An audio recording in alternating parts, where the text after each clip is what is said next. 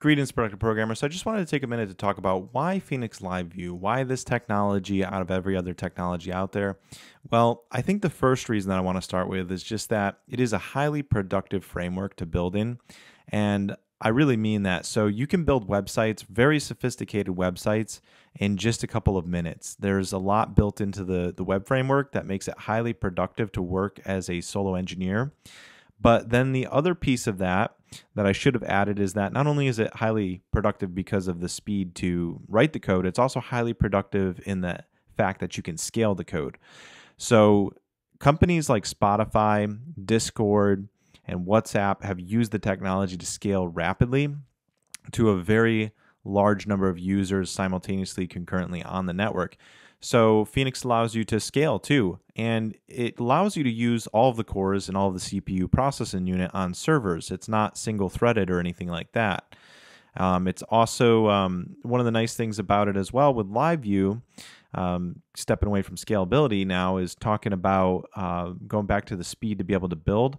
So JavaScript, you can actually write applications using no JavaScript at all. And actually, in fact, in this course, as well as the paid version of this course, we build very sophisticated applications using sometimes no JavaScript.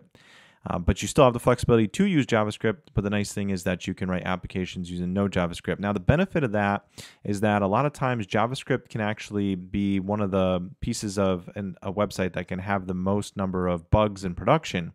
So you can actually just completely bypass that using Phoenix Liveview, which is really, really cool. Additionally, in Phoenix 1.7, they just integrated Tailwind directly into the framework. They don't force you to use Tailwind, though. You can always use other frameworks if you wanted to use something different. There are ways to configure that.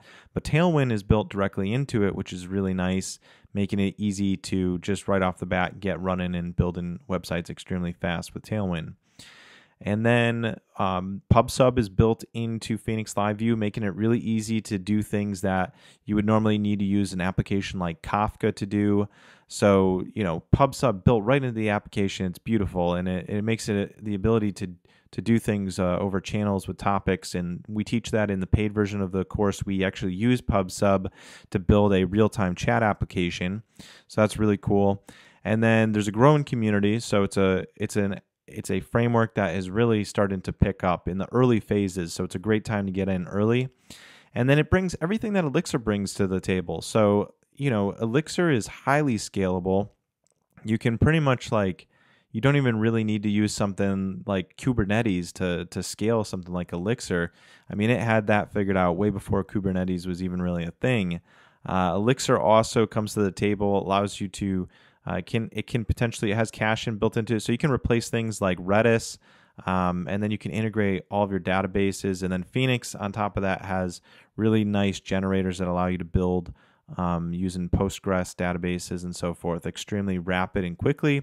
You can just build out your databases really quick and efficiently. So to sum it up, there's a lot of information that I put into there, but if the too lazy didn't read, is really just that it is one of the most productive web frameworks I have ever found to work in.